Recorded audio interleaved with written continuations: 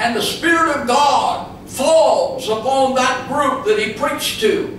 And they began to speak in languages that they had never learned. This was the second time that this has happened in the house of Cornelius. So here it's Gentiles. The first time they were all Jews. Now here they were all Gentiles. Now we go on. They did not pray for tongues in the house of Cornelius. They did not ask for tongues. They did not desire tongues. It was a sovereign act of God for a definite purpose.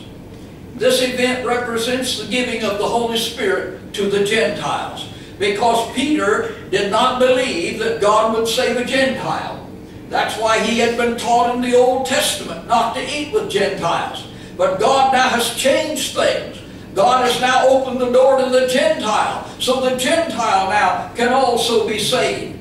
And these tongues were a sign to Peter, the other 6 Jews that were with him, that God was now dealing with Gentiles. You see, they believed as Jews that only Jews could be saved. Now God is showing Peter that he's also going to save Gentiles. He's going to give the gospel that the Jew had also to the Gentile. Now the third instance, the first one at Jerusalem, the second one at the house of Cornelius, and the third instance is there were 12 men in Ephesus who claimed to be disciples of John. They weren't even saved. And when Paul came among them, he said, "Have you received the Holy Ghost since you believed?" They said, "We never even heard of the Holy Spirit." Now, first of all, they claimed to be followers of John the Baptist. They had never been baptized by John the Baptist, and they had never been around John the Baptist. Somebody had come along and told them this and went on, and so they thought they were followers of John the Baptist. But Paul evidenced by looking and talking with them that they knew nothing about the Lord. They knew nothing about salvation. So he said, "Well, did you receive the Holy Spirit when you believed?" They said, "We've never even heard of him." Well, John the Baptist preached the Holy Spirit, and John the Baptist preached Jesus. They had never heard of either one. And so Paul laid his hands on them, and the Holy Ghost came upon them, and they prophesied and spake with tongues. Now this is the third instance, and the only instances. Why, we would ask, are tongues not mentioned elsewhere? With the exception of the abuse of tongues at Corinth, there is not one single instance of the gift of tongues anywhere in the whole Bible. Let me show you. At one time, 1 Corinthians was written in 57 AD. There were only 4 New Testament books that had been written during the time Paul wrote Corinthians. They were Matthew, Mark, 1st and 2nd Thessalonians. Only 2 books out of the 27 New Testament books even mention the gift of tongues. The book of Acts was written in AD 65, and it only mentions tongues 3 times. Romans, 2 Corinthians, and Galatians was written in 60 AD with no mention of tongues. Ephesians, Philippians, Colossians, written in 64 AD, no mention of tongues. 1st and 2nd Timothy and Titus, written at an unknown date, no mention of tongues. Philemon, written in 64 AD, no mention of tongues. The book of Hebrews, written 70 AD, no mention of tongues. The book of James, 62 AD, no mention of tongues. 1 Peter, 60 AD, no mention of tongues. 2 Peter, 66 AD, no mention of tongues in any of those books. 1st, 2nd, 3rd John, written in 90 AD, no mention of tongues. Jude, written in 66 AD, no mention of tongues. The book of Revelation, written in 96 AD, no mention of tongues. Of the 27 books of the New Testament, only 2 mention tongues. If tongues were to be continued, surely some of those inspired epistles would have said something about tongues. But there's not a word. It is as silent as a Christian scientist in a graveyard. Not a word. What's the importance of tongues? The gift of tongues was meant to be a temporary gift, which God would dissolve and set aside after the New Testament was written. After the completion of the New Testament, there was no more need for tongues or spatial knowledge for the church, because they had the New Testament to guide them, which before they did not have. Now, if you will look at your bulletin, you'll notice it says in your bulletin, the text we read, love never faileth, but whether there be prophecies, they shall fail. That doesn't mean something that God prophesied will fail to come to pass. It means He will no longer be given these supernatural prophecies to guide the early church. They won't need it because they've got the New Testament to guide them. And whether there be tongues, they shall cease.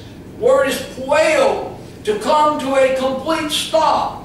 And in the Greek, it's in the middle voice, which means that they themselves no longer have this gift. It's like they're like a battery that has run down. There's no more gift there. He also says that when that which is in part shall be done away, that which is in part shall be done away, reduced to inactivity. And he also tells us that prophecy in part will be done away. So the importance of tongues. The gift of tongues was a temporary gift. Now, no one can revive that temporary gift today. God could if He wanted to, but He doesn't. Those who claim to have this gift do not have it. That's just the full content of it. They don't have it. What they have is something I would not want. I would not want to yield my mind over to some power or some spirit. I would not want to do that. The Bible says God hath not given us a spirit of fear, but of love and of power and of a sound mind. You better keep control of your mind. Don't ever turn your mind over to anything or anyone except the Word of God. In the spiritual realm, that's a dangerous thing to do. People ask me, is it okay to practice yoga? No, it is not.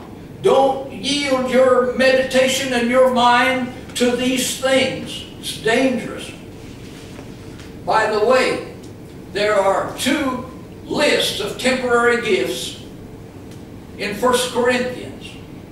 Two lists. These were the early lists. But the later list, there are two more, found in Ephesians and Romans. And in these two later gifts, there is no mention whatsoever of tongues. No mention. And when you go to Galatians chapter 5, the Bible says the fruit of the Spirit is love, joy, peace, long-suffering, meekness. And he gives the ninefold fruit of the Spirit. And they are actually a picture of the life of Christ. And the gift of the Spirit to you and I is to exhibit these gifts: love, joy, peace, meekness, long-suffering. But did you know that this list in Galatians 5 that tells us what the fruit of the Spirit is does not mention tongues? It's not a fruit of the Spirit. Now, it's preached in these churches that this is the gift of the Holy Spirit and you must have it. It is not listed as a gift as the fruit of the Spirit. Not at all. No mention of it. Even in 1 Corinthians 12, where tongues are mentioned, they're at the bottom of both lists, which show their importance was minor even at the time it was given. Now, we come to the ceasing of tongues. Whether there be tongues, they shall cease. Poeo, come to a complete stop. 1 Corinthians 13 says, love suffereth long and is kind. Love envieth not. Love vaunteth not itself, is not puffed up. Charity or love never faileth. But whether there be prophecies, they shall fail. Tongues shall cease. Knowledge shall vanish away. That is this gift of knowledge, supernatural knowledge. For we know in part, and we prophesy in part. But when that which is perfect is come, then that which is in part shall be done away. Now he says, when that which is perfect is come, that which was temporary will be done away. Well, what is that perfect thing that's going to come which will cause the gifts to be done away? I know of one thing in this world is perfect, and that's the Word of God. The Bible says the Word of the Lord is perfect. It is pure. And therefore, he is saying, when the Scriptures are completed, then those temporary gifts will be withdrawn. And they have. I'd like to point out something here. None of the great preachers of America, Germany, and other nations, none of the great preachers or missionaries spoke in tongues. Isn't that an amazing thing? If tongues were for us today, don't you think God would give it to His choice men? Men that have surrendered their lives to Christ and who have given their lives over to preaching the gospel. Wouldn't God give them the gift of tongues? Not a one of them had the gift of tongues. You can go down through the list. And I want to show you that in 1800 years, since the founding of the Lord's church, up to this time, except for the last 100 years, there has never been any speaking in tongues. Nobody has ever done it. It was not mentioned in the early days after the closing of the apostolic age. In the 3rd, 4th, 5th, 6th, 7th, 8th, 9th, 10th centuries, no mention of tongues. Nobody spoke in tongues. 11, 12, 13, 14, nobody spoke in tongues. For hundreds of years, 1800 years, nobody spoke in tongues. It wasn't in existence. Nobody had it. If it was a gift that God was giving today, they would have had it. They didn't have it. In fact, Clement of Rome, one of the earliest Christians after the apostles, wrote a letter to the Corinthian church in the year 95, just 4 decades after Paul wrote 1 Corinthians. And he said there was no mention of tongues, that the use and the misuse of the gift had ceased. Clement lived right after the death of the apostles. Justin Martyr, the great church leader in the 2nd century, visited many of the churches of his day, and in his voluminous writings he mentions nothing about speaking in tongues. It is not even mentioned among his lists of spiritual gifts. Origen, one of the brilliant church scholars who lived in the 3rd century, made no mention of tongues. In his polemic against Celsus, he explicitly argues that the sign gifts of the apostolic age were temporary and were not exercised by Christians of his day. Then in 345, there was born a man by the name of Chrysostom. Chrysostom was one of the greatest of the early Christians in the year 345. He was one of the greatest Bible expositors and preachers in the Greek church. And he said concerning spiritual gifts, this whole place is very obscure, but the obscurity is produced by our ignorance of the facts referred to, and by their cessation, that's their being stopped, by such as then used to occur, but now no longer take place. Here's a categorical statement by Chrysostom that glossolalia, speaking in tongues, had disappeared from the church.